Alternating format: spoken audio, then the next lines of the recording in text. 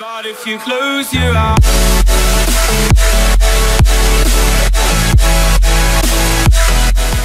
get lighting direction. Light comes from all directions, and as such creates a variety of different lighting looks. Light direction controls the shape and directions of the shadows, and it's the shadows that define the subject, the texture, and the form of who we're photographing. Lighting direction defines the difference between those highlights and shadows, and as such comes from all sides and all angles. But it's usually defined in the case of portraiture as side light, backlight, front light, top light, and so on. If you take a look at these four pictures, the image on the left is front light, mostly highlight, very little shadow. The second from the left is 45-degree angle. And here you can see more shadow and a little less highlight. The second from the right is side lighting. Here we have about a 50-50 split between shadows and highlights. And then the fourth image on the right is backlit. Here, the front of the subject is all in shadow with little bits of highlights showing on the product. All of these lighting angles are useful in portrait photography, and you're going to see a little bit more how we can add light using each of these different lighting angles. Here are four photographs that show these same lighting angles used on products and portraits. The left portrait is frontal beauty lighting. Very flat, mostly highlights with a little bit of shadow. The second image is a 45-degree portrait using just a key light and a background light, but no fill. Here you can see side light. With the subject facing away from the camera, side lighting becomes a more natural approach to lighting the front of their face. And then finally, a silhouette here is backlit. I don't normally consider this a portrait, but it does give you an idea of the backlighting and the silhouette of a subject. And we'll look at more backlighting techniques coming up. Another important photographic property is what's called angle of incidence. The angle of incidence, when using light, is an important aspect about lighting, and you really should understand it. When a light source emitting light reaches an object at a specific angle, that light is then bounced off the subject at exactly the same angle.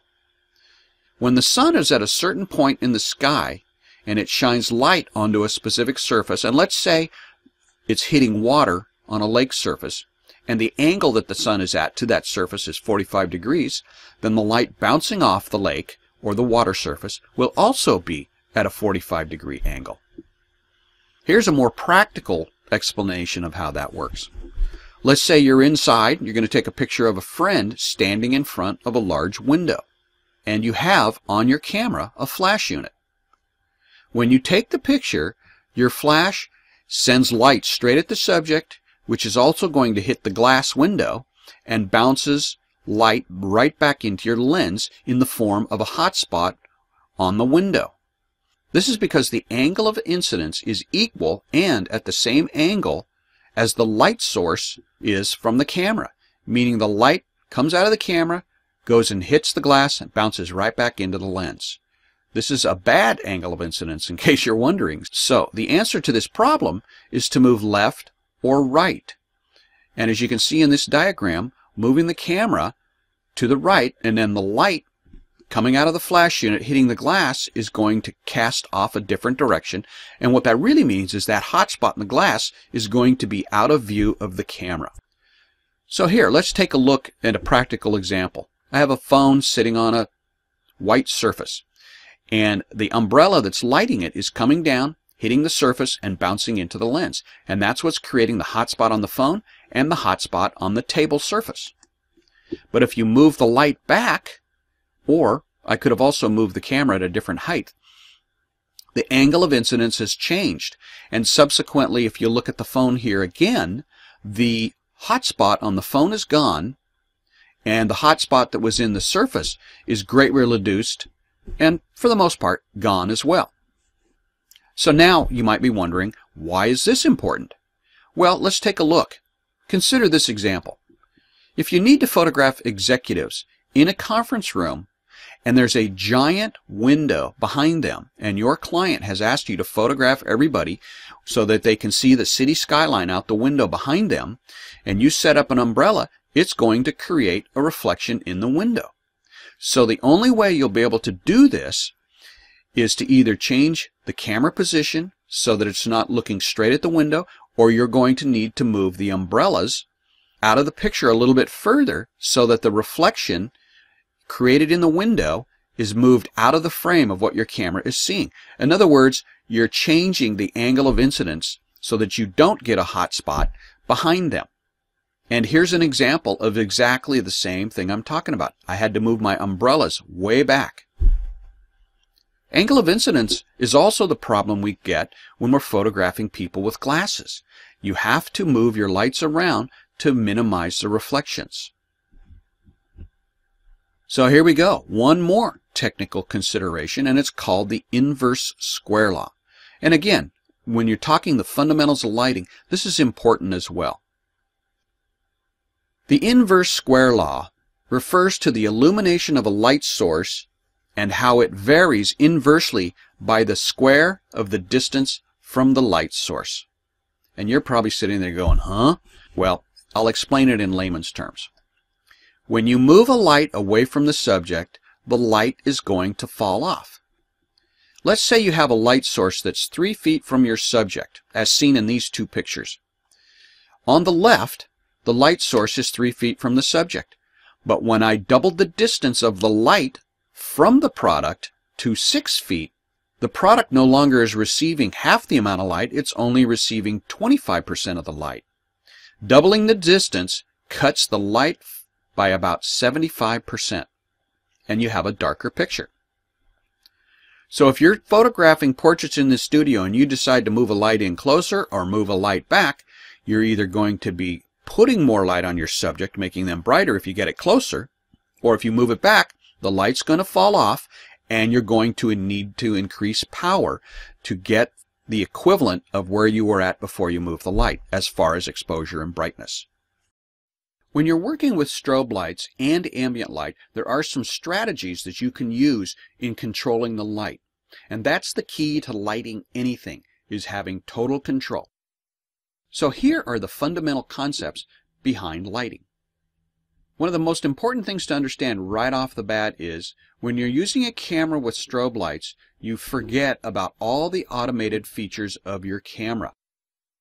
I'm speaking of strobes and not TTL-based flash systems. Those are automatic metering systems. But generally, most strobe lighting kits that you'll be using in the studio are not TTL-featured studio strobes. So I'll say it again. Forget about all the automated features that you normally use with a flash on your camera. You don't want to use program mode. You don't want to use aperture priority mode. You don't want to use shutter priority mode. When you're doing studio portraits with strobe lights and umbrellas and light boxes and so on, you want to use manual shooting mode on your camera, meaning manual adjustment of the aperture, manual adjustment of the shutter speed as well. And more importantly than that, forget completely about your in-camera meter. Think about this. Your in-camera meter only measures ambient light. It does not measure the strobe light, or it does not help you achieve an automatic reading of your strobe exposure. So from this point on, you'll be using manual shooting mode in your camera, manually setting your aperture, manually setting your shutter speed, and manually adjusting your strobes. And again, I'll explain it very briefly.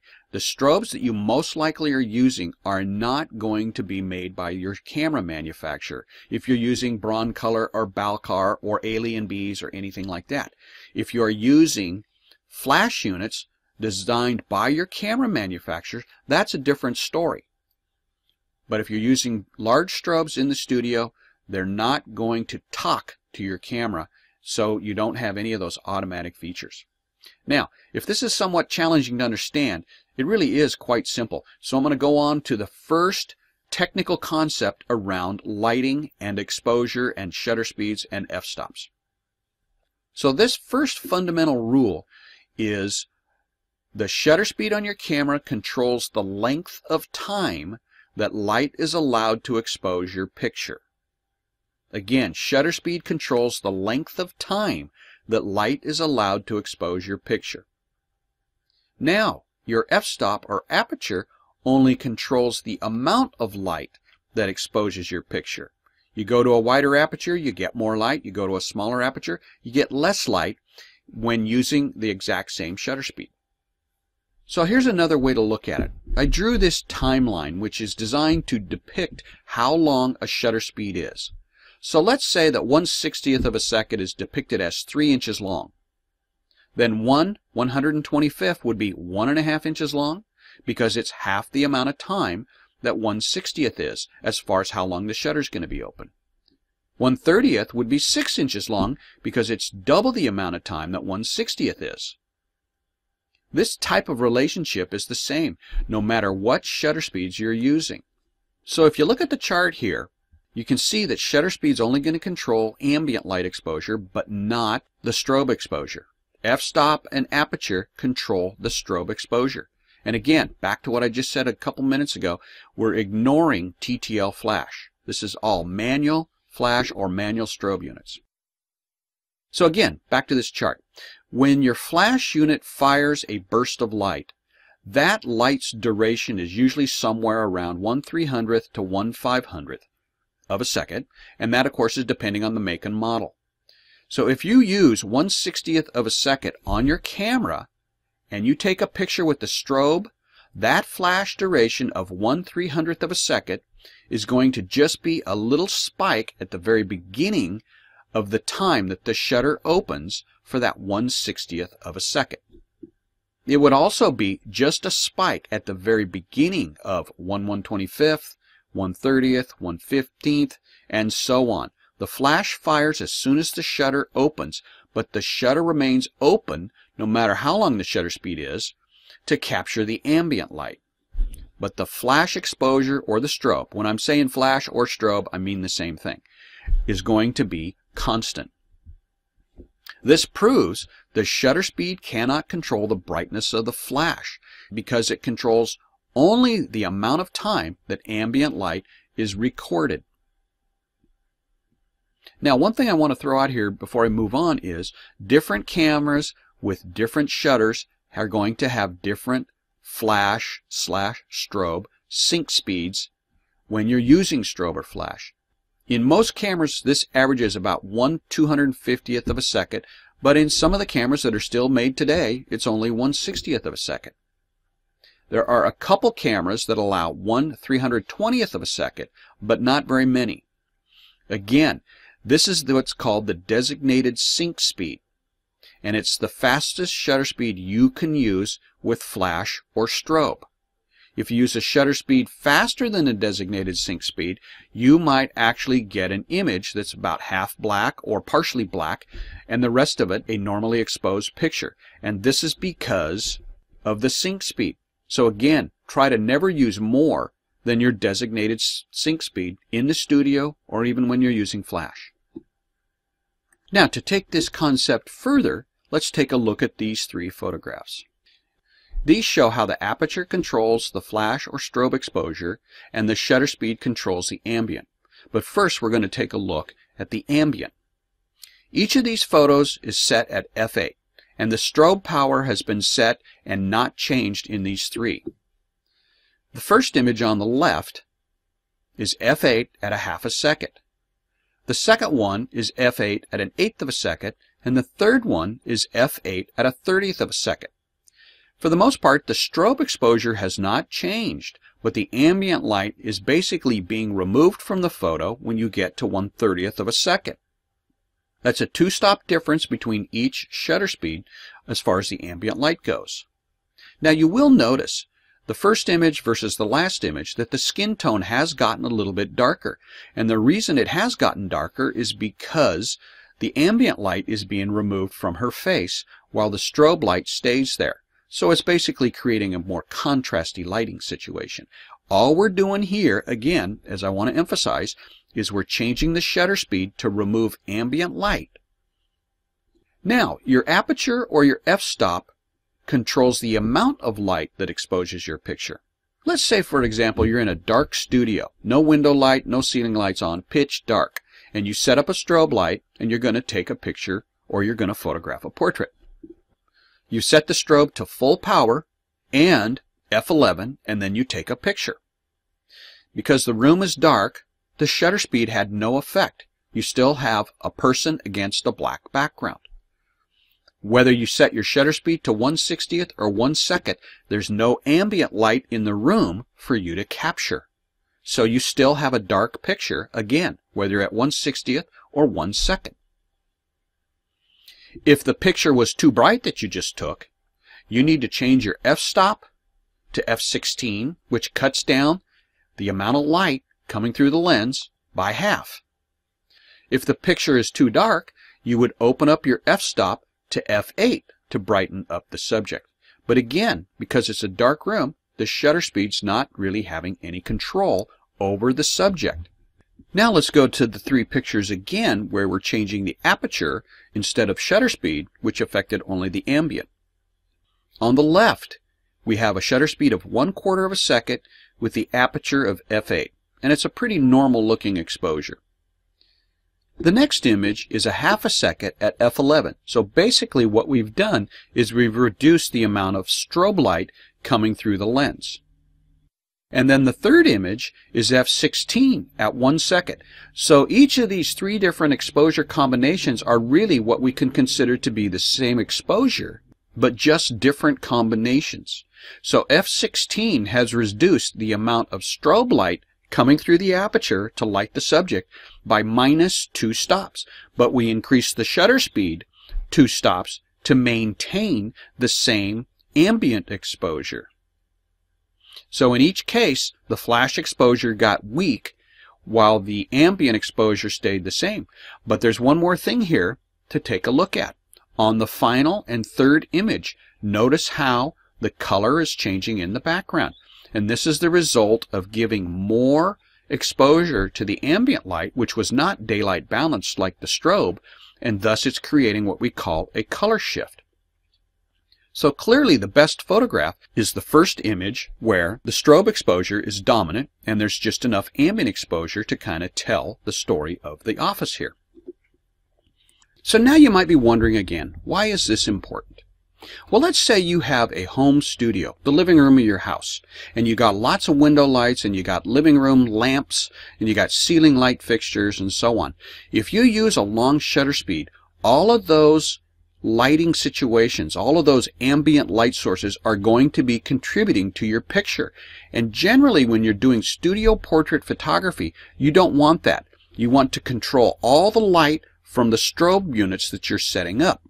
And so it's important to understand that you can block out all those ambient light sources by just simply using the fastest possible shutter speed you can, which is probably going to be about 1/250th of a second. Okay, so here's a couple shots just to give you an idea. This is taken in the studio rather than in a home, but the concept's the same. The ambient light is the modeling lights on the strobe, and you can have the same issues whether it's modeling lights, window light, lamps, ceiling lights, etc. If you look at this first picture, I chose a shutter speed of 1 second, and notice that first of all she's blurry, but also notice that there's light showing up everywhere, and this is from the modeling lights. 1 second shutter speed allowed the modeling lights to contribute to the overall lighting scheme for her, but of course that's not what I wanted. So I changed my shutter speed to 1/125th, and it is not enough time to allow the ambient light to contribute to the exposure, and subsequently all the ambient light is blocked out, and that of course is the goal. This video is to discuss the role of aperture with using on-camera flash as well as studio strobes. So what's the difference between those two, flash and strobes? Your on-camera flash, like a Nikon SB900 or a Canon 580EX, have built-in technology that allows it to talk to the camera. So when you change your aperture on your camera, the flash knows it if you are in TTL mode. So for example, let's say you are at f8 and you have TTL with your on-camera flash engaged. you change your aperture from f8 to f11, and the flash will automatically compensate for that change and increase flash output for that new f-stop at f11. Manual flash or studio strobes, which are not TTL, will not make that adjustment automatically. So you would, in those cases, increase your flash or studio strobe output to compensate for any change in aperture. So here is a picture shot at f11 with my flash in manual mode. So it's a perfect flash exposure. Now, if I change my aperture to f8, notice how it's overexposed or overflashed. And that's because it's in manual flash. It's going to output the same amount of light every single time. And so to compensate, I would want to reduce the output of my flash. But of course, that's not what I'm talking about at this point. If I was to go the other way from f11 to f16, here I have a picture that's underflashed.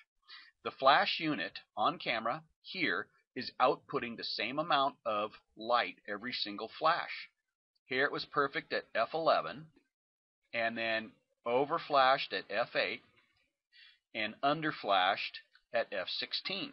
So this is important. If you're using studio strobes, which are non-TTL, out here doing the same thing, you'd have the same results.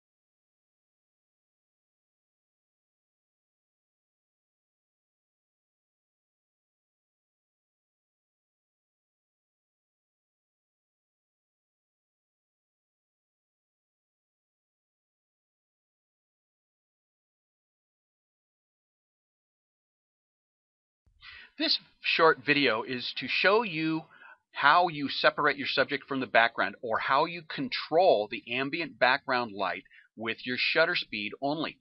And that's an important concept to grasp. The shutter speed can only lighten or darken your background, but not the flash exposure. It's because there's two different light sources. You have your ambient light and you have your flash light. Where normally when you're shooting outdoors, you really only have one light source. It's the outdoor light or the sun. But when you add the flash to the equation, you now have two light sources, and you control them separately.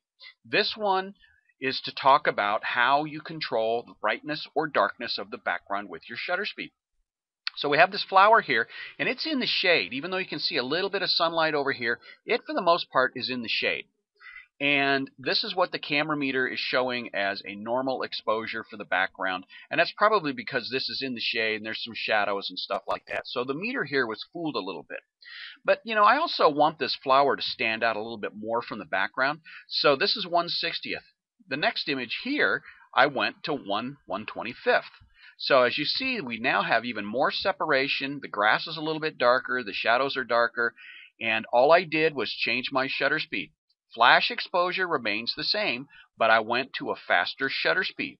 When you're in an automated shooting mode like aperture priority, you're going to use the EC button on Nikons, or you're just going to spin your quick dial, or one of your dials on the Canon that shows a minus background exposure, and that's basically how you darken the background. Here I went to 1/250th of a second. And as you can see, it's really dark, and that flower really pops out. Now, if you think about how you might use this, it could be everything under the sun, from nature photography to you're taking a picture of somebody like they show in the magazines quite often. You've got a guy standing on a rock, and the background's very dark, and the sun's up in the sky kind of bursting. And this is a popular technique for making the subject stand out from the background. I'm sure you agree, if you look at this one, the flower doesn't stand out from the background very much. But by doing a minus exposure compensation on the background to 1/250th, the flower really pops. It's a creative technique that's very useful. So here's another one. Here I am. This is actually shot in P mode, which is why 1/60th is the longest shutter speed used in P mode. And the sky is very dark. But if you get out of P mode and go to a manual mode or an aperture priority mode by increasing the background exposure plus 1 stop in compensation. So that's from 1/60th to 1/30th of a second. The background's lighter. But I want it even brighter, and here I am, closer to about 1/15th to 1/10th of a second, and now the background looks a lot more normal, plus there's detail in here. So again, the whole goal or point of this video is to show you that you can lighten or darken your background with your shutter speed, and you control flash separately. The same theory applies in the studio. If you look at these two images on the left, I accidentally left my shooting mode in aperture priority, and it chose at f8 a shutter speed of 8 seconds. And that means this image is lit pretty much with the modeling light in my light box rather than the actual strobe exposure. So what happened is I clicked the shutter opened, the strobe fired, which is why there's a sharp edge on her, and then the shutter stayed open for 8 seconds. And on the right is the 1/125th, that is the proper shutter speed that I really wanted to use. And as a result, it doesn't have any exposure of the ambient light or the modeling light coming from the strobe like the image on the left does. So this indicates that shutter speed really didn't control the flash exposure. In this case, the ambient exposure was the modeling light on the strobe. One thing I think it's important for you to understand is the shooting mode you choose for your camera. When you're in the studio, nothing is automatic. Outdoors, you may be using aperture priority or shutter priority or program mode and enjoy using those because of the ease it is to get good pictures. But in the studio, everything's manual. You don't want to use aperture priority, shutter priority, or program mode. You must disengage your camera from those automatic modes and go to manual.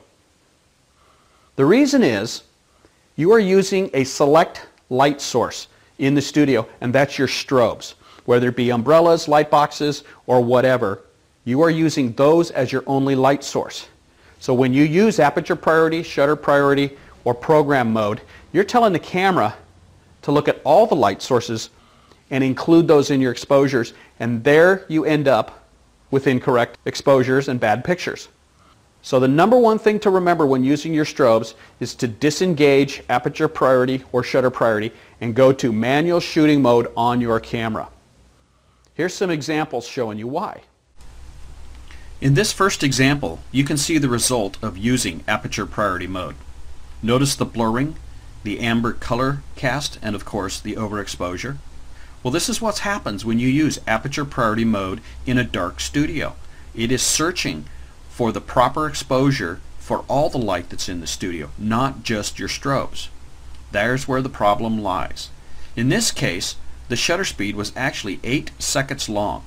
The camera chose that because it was dark in there and it wanted to provide a proper exposure not only for the strobes but also for the ceiling lights and the modeling lights and so on. So obviously this doesn't work. Aperture priority doesn't allow you to shoot the way you want to shoot with studio strobes.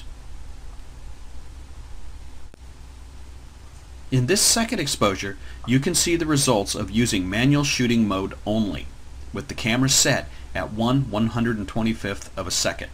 That shutter speed is too fast to allow any time for ambient light or window light or even the modeling lights to contribute to your exposure. So this picture is only the strobe lighting showing up, and that is specifically the result of a fast shutter speed.